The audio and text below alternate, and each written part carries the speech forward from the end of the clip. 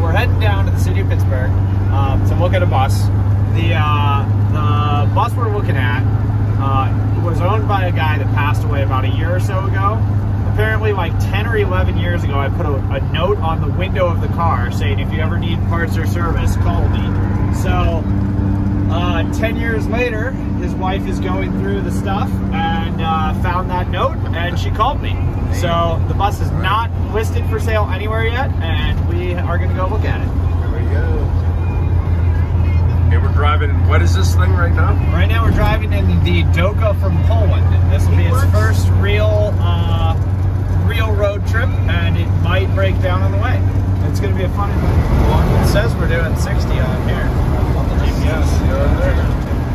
Giving it all she's got. Pedals on the floor. You're the first person to tell me that. Great. Can you roll down the back window?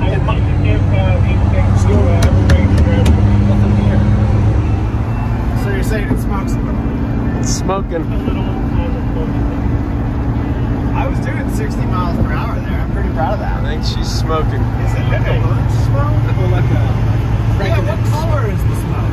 Something profound. Just trying to navigate here. How are those mirrors doing for you? Oh, there sucks. But it's all horrible.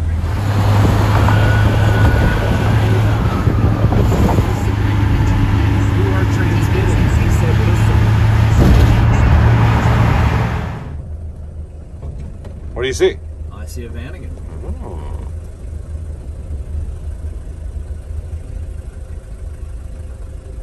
I mean, if they cleared, we cleared.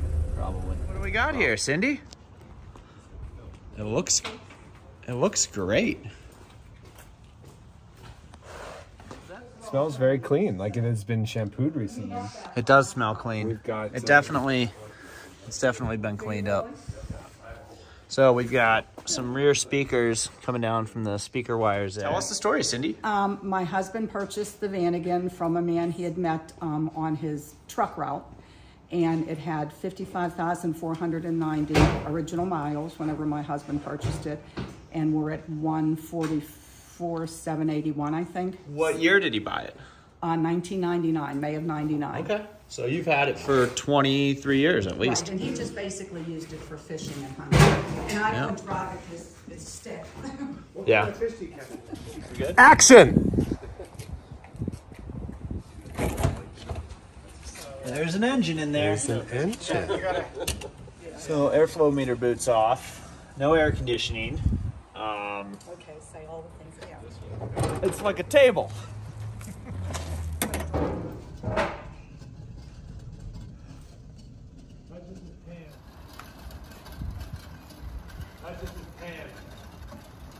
I panicked too.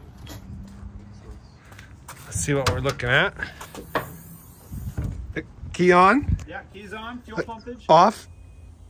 Fuel pump. Is that a fuel pump? Oh yeah, sound okay. It's quiet. You good? Yeah, go for it.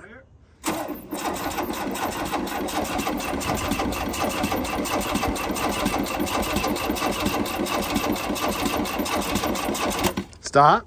Yeah, I got some go juice. It didn't start. I guess we'll have to do more than nothing. Oh, it smells like fuel. Ah, here's the fuel. Something's leaking underneath. Yeah, that's a fuel leak. Oh. Leaking fuel. Oh yeah, that's fuel though. Interesting. Yeah. Firewall fitting. Coming out. It's the firewall fitting. It just broke. Yeah, right here. This firewall fitting. That car would have caught on fire so right that's now. the one that burns cars down. It's dripping onto the starter. Yeah. Well, we're done. At this, we've got a thermostat housing that's about ready to break through. Yeah. See that? Oh yeah. Yeah. So that's catastrophic. That's not going to build pressure. Right? I'm looking at, flakage on the head, okay. which is sure. But what's all this moisture? That's been leaking for a long time. It's fuel from this rail. Well, that's horrible too. Why else would there be grease there? So that's leaking onto the exhaust. The exhaust Or it looks... could be... No, it's fuel. You're right, because this is all this paint's coming off. Oh, she's just riddled with... It needs fuel lines. Yeah. injectors. They said they put a new ignition onto it. This new ignition? No. Probably ignition switch up front. Ah, okay. Yeah, so that's I don't know about getting her going today without bringing. What year is this? 86. 2-1. New water pump. Yeah, see that? Aftermarket. Alternator. Yeah. Original power steering pump. Yeah, a little leaky, but overall fairly clean. What's this? What is this material? That's just some Where add-on. How does that get? Look, this is peeling. This is all fuel over here. Yeah. What do you think, Dan? You know, I think I wouldn't want to do just one fuel line or just one coolant hose. I would want to do all of them at once. That's me. It depends what you want to do with it. If you want to sell it, right? So that's the thing. if you want to sell it, you don't have to do anything. Right. You just have to be realistic about its value. But if you sell it, then somebody's going to want to drive it, and then that's Yeah, gonna but ruin the it. thing is, the value difference between it running and not running is 70%. Yeah, I don't think so you. that's I don't kind think of you a big sell it thing as for me. a driver. You sell it as is. But you know, but as a project, it's a project. When the engine doesn't work, it's a project, and the engine doesn't work because we can't start. we it. bought one like this. See, he comes in neat clothes, so he doesn't have There. to crawl in the This is ground. what he does. Right, so did I. You learned. He's actually. You should so, meet- you should you meet see our the friend radio, Ben. This Yeah. is our head of security. When we tell people how much it costs to fix these things, sometimes they get violent. Yeah. It's a good looking bus. It's got a dent up here, and this looks to be painted at some point. The front. The rest of this is very straight, very original paint. Hey, do that sliding door. It feels so nice. Never stored outside. Yeah. Yeah, that's really, really, really good. It locks open because it's a late model. Yeah, it works properly. Really no rust. It's got Mooney hubcaps. It's missing the It's missing the echelon there, yeah. We just put a new battery in it. And this battery's no good from 8 of 10. It's a passenger van. It's got a middle seat. Middle seat's chilling over there. Got tires. It's got tires. They are from They're not correct. what year? These are from the year 2000. Okay, so they're from the year 2000? I think it's a 6.0. So That's a- from the last year. Yeah, that's a tough one.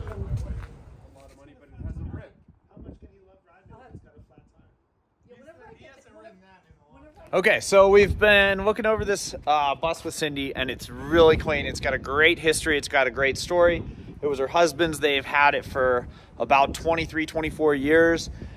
It's in great shape. It honestly is about as rust-free as they get, but it's an 86 passenger van, which is not the most desirable set of options.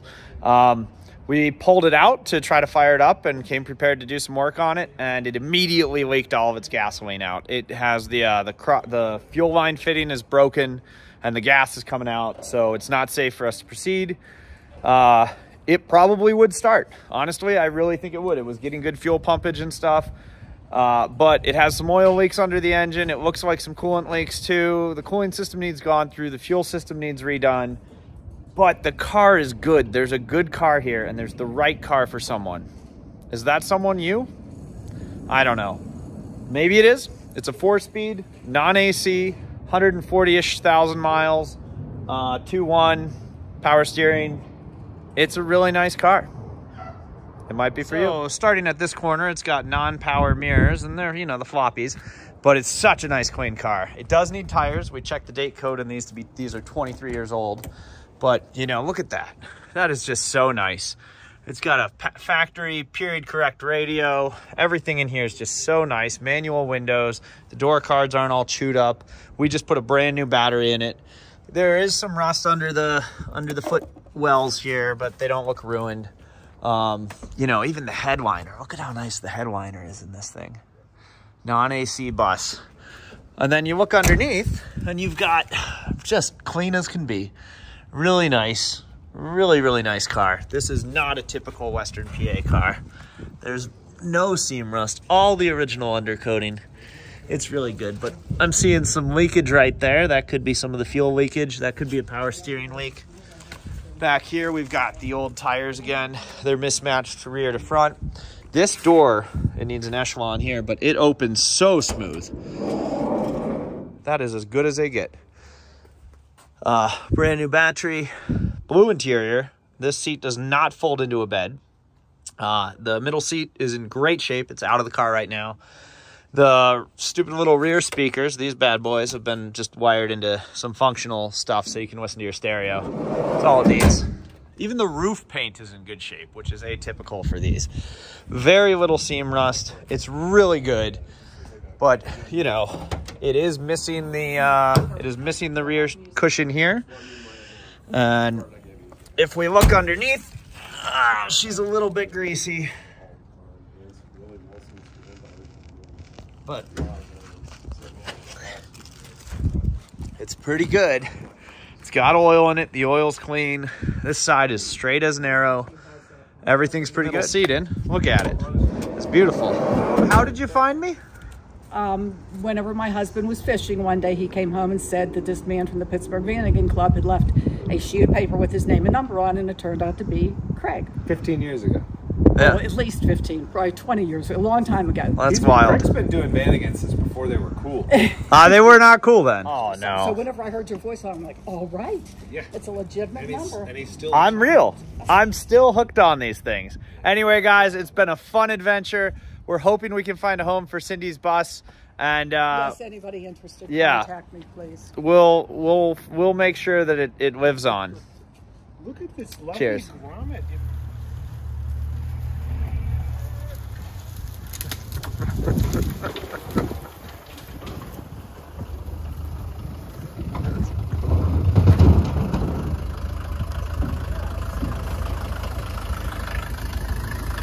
See you, Cindy. Streeting, This is the steepest street in the world. I can record, dude.